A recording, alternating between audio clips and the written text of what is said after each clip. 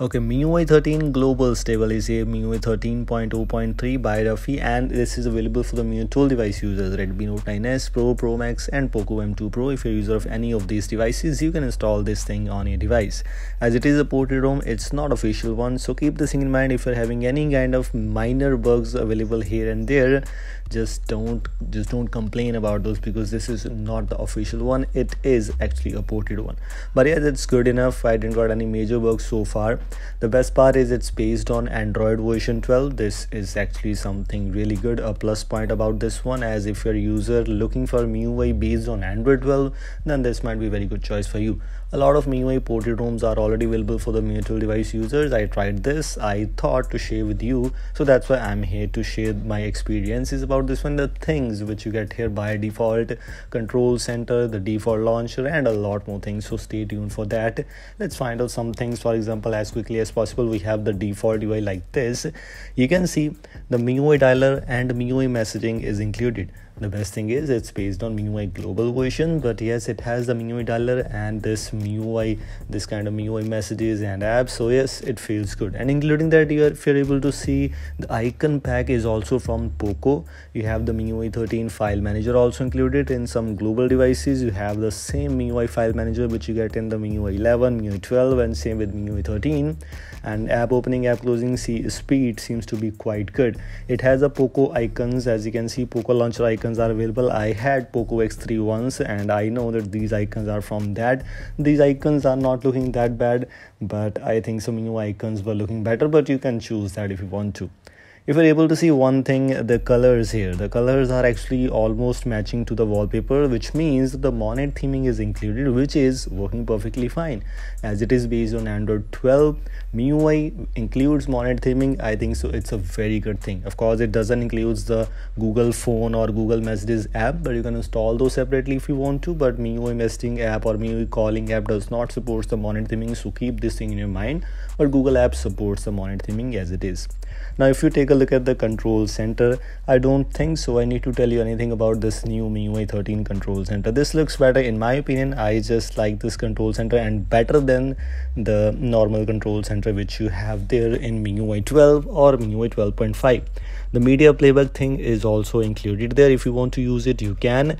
And the thing is that it is by default. I haven't installed any system UI plugin app to install this kind of control center or to enable this control center. This is by default included. So I think so this is also on the plus points, as you don't need to do any specific things to install this kind of control center on your device. Other things are just kind of same. If you want to install this thing, you can. Let's move on to some other things in this one, as this is MIUI 13 stable one. The theme store is also in Chinese. Theme store is in Chinese, not actually in Chinese. The theme store has the import option available, and the default themes, the default icons, as you can see, Poco icons, the default wallpaper is from Poco, so it's also almost same like. But you can import the third-party themes if you want to. The theme store actually not in Chinese. You just saw at the starting of this themes we have the English theme names, but it is from the China ones. Now moving on to the camera section, I have tried recording one videos and tried clicking some photos here. Let me show you by going into the more option. If you're able to see the create PDF, recognize text, adjust protective watermark, all these options are present here. Protective watermark, which you have in MIUI 13, create PDF, which is a very good option by the way, and that is also available here, including there's a lot of other things. For example, if I try to enable the create PDF, you can see it's done. You can save it, rename it, send it. It's a very good choice, and that's available in MIUI. A lot of good options are already available in the MIUI gallery.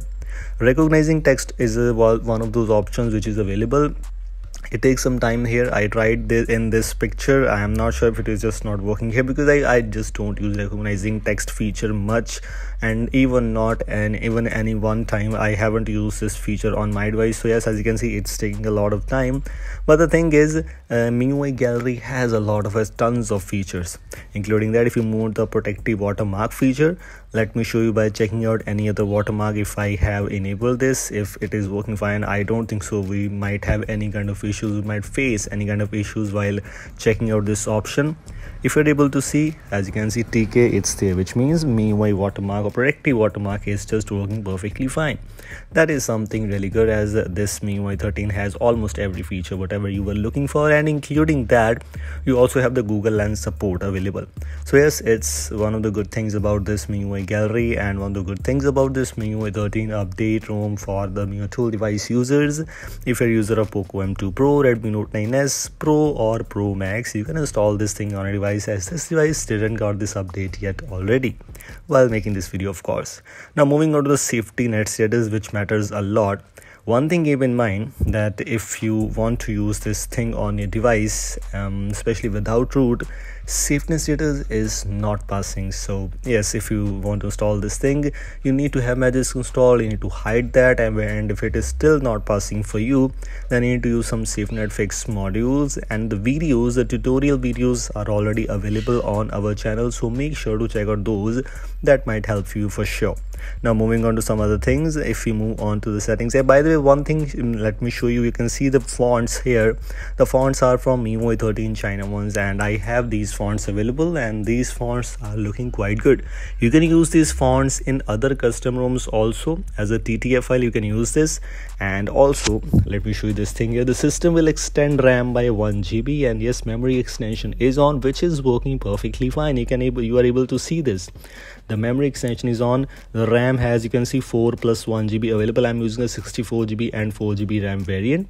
Including that, if you move on to the default launcher here, default launcher has this options. For example, the app vault. Let's see if app vault is working fine, which means the new widgets are working fine here or not. The widgets here are just working perfectly fine.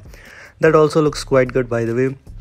A lot of things are already included in this one. This build looks quite good, by the way. I think so, quite stable. But yeah, it's up to you if you want to use this thing or not.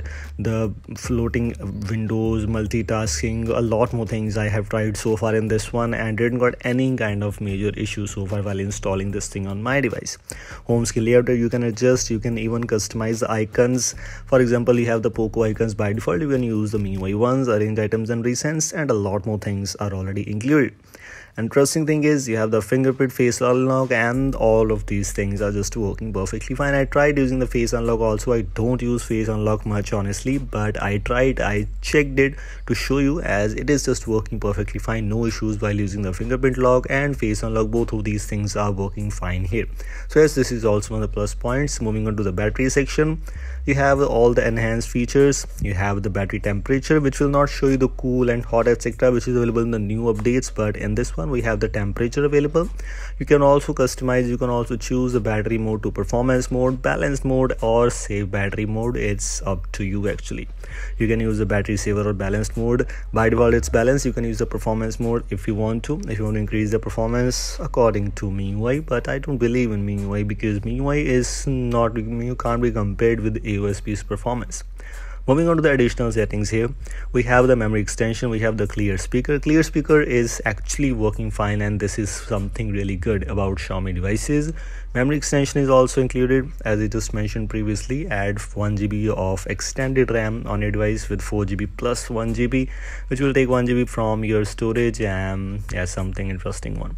Special features also includes a sidebar where you can enable the option called always show, so that you'll be able to use any app in the floating windows, almost most of the apps which are supported, or you can use according to your own preference. You also have the gaming mode, video, toolbox, etc. All the useful features, all the features which you have in all the MIUI devices, you have those features are available here.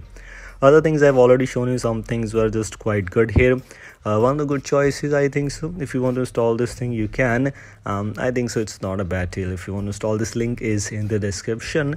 One thing I just forgotten about that, if you move on to this volume panel is good, but if you want to take some screenshots here by pressing the buttons here, let me tell you the bug here.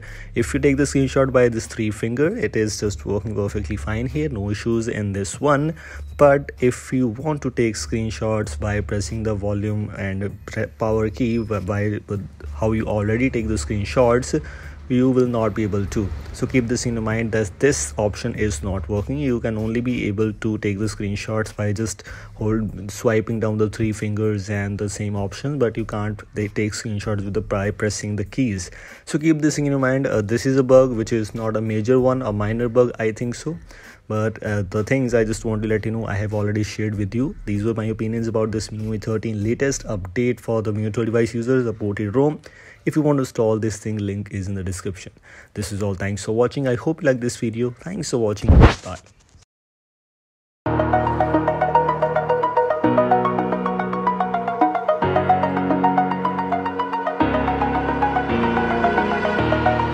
Over the edge, feel like I'm floating through the air.